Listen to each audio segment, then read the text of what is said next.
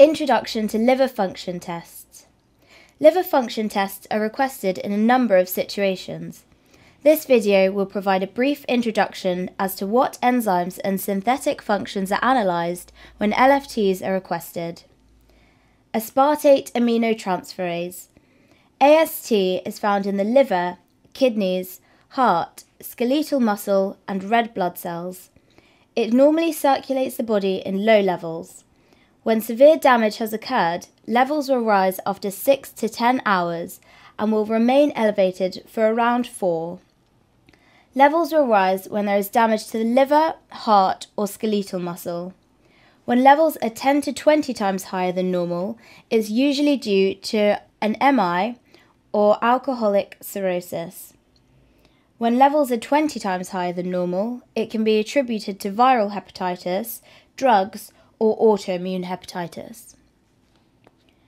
Alanine aminotransferase. ALT is found mostly in the liver, but also in small amounts in the kidneys and heart. Levels in children are twice that of adults. Levels of ALT fluctuate normally throughout the day. Higher circulating levels are specific for liver damage. When levels are 50 times higher than normal, it's usually due to viral or drug hepatitis. Alkaline phosphate. ALP is found in the hepatocytes lining the hepatic duct, but is also found in bone, intestines, and placenta. High levels can be attributed to conditions where bone turnover is high, for example, adolescence, the third trimester of pregnancy, bony mets, or fractures. High levels are also associated with liver disease, and very high levels are seen with a bile duct blockage. Bilirubin. Bilirubin comes from the heme breakdown in red blood cells. It can either be unconjugated, which binds with albumin to circulate the body and is then taken up by hepatocytes, or it can be conjugated, which is created in the liver. Conjugated bilirubin is water-soluble and is then excreted in the urine. Total and conjugated bilirubin can be measured directly. However, unconjugated bilirubin must be calculated from the two aforementioned values.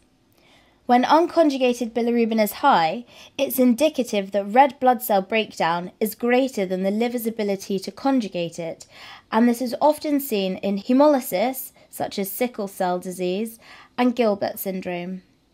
When conjugated bilirubin is high, it is because the flow of bilirubin is disrupted, possibly due to an extrahepatic or intrahepatic disruption or a chronic liver disease. Albumin. Albumin is the main protein made by the liver. Levels of albumin decrease with liver disruption.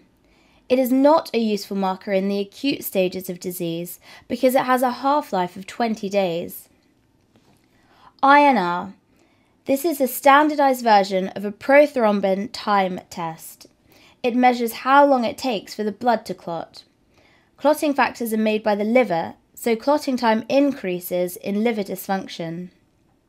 Gamma-glutamyl transpeptidase.